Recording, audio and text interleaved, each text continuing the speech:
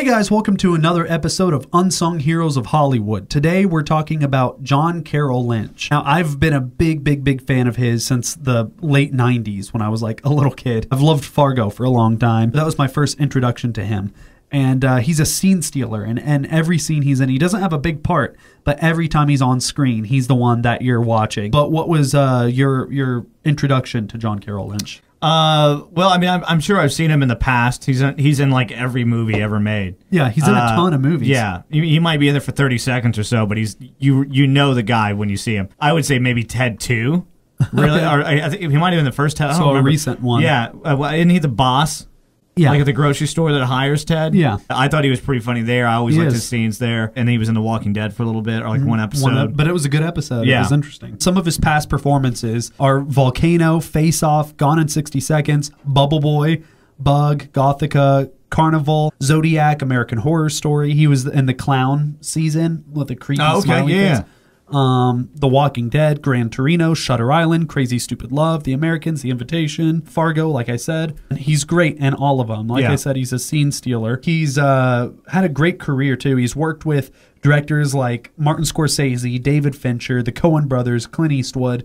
So he's worked with some of the most prominent directors today. Yeah. You know, it makes sense because he is such a great actor. So even if the public doesn't know his name, you know, these directors and people in Hollywood definitely know who he is. He's been nominated for a Gold Derby and a Saturn Award. That's it. He's never been nominated for anything else, which is really sad because he's a very good actor. What's a Gold Derby? I have no idea. I've never heard of either of those. A hat, though? I guess so. Yeah. You had to wear just it? a golden Can you imagine? hat. Yeah. You can say your favorite performances. I'm gonna stick with Ted 2 because I thought he was funny in that. He's instantly likable. Yeah. Doesn't matter what scene he's in. You just like the guy. He has such a range. He could be super intimidating and terrifying, and then he could be like this big warm teddy bear. Right. Like he could really play anything. My favorite performances of his are Zodiac. Have you seen Zodiac? No. Put that on the very top of your watch list. I'll do it right now. There's a scene where he's a suspect, and you don't know if he's done it or not. But watching him in this scene, he is just so creepy. Just like have you seen Inglourious Basterds? Yeah.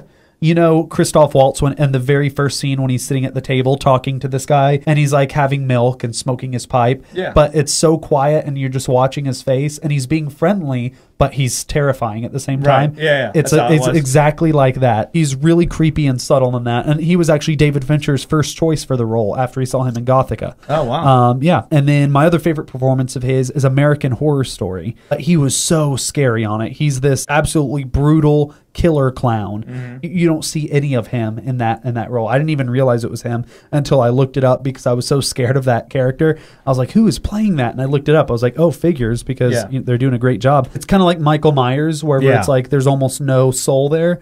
But he brought a humanness to the character as well, so you actually feel for him at times, even though he's doing these terrible things, which is really tough to do with a character like that. Those are our favorite performances of his, so definitely go check them out. Zodiac, American Horror Story, Ted 2, and The Walking Dead. And Ted 2 is actually really good. I liked it better than the first one. As per usual, you can read his upcoming films, these two. The Founder, looks really January good. 20th, the story of McDonald's founder. That does look really good. I'm very excited to see it. White Orchard, sometime in 2017. A shy investigator assumes the identity of a small-town murder victim in order to solve her gruesome death.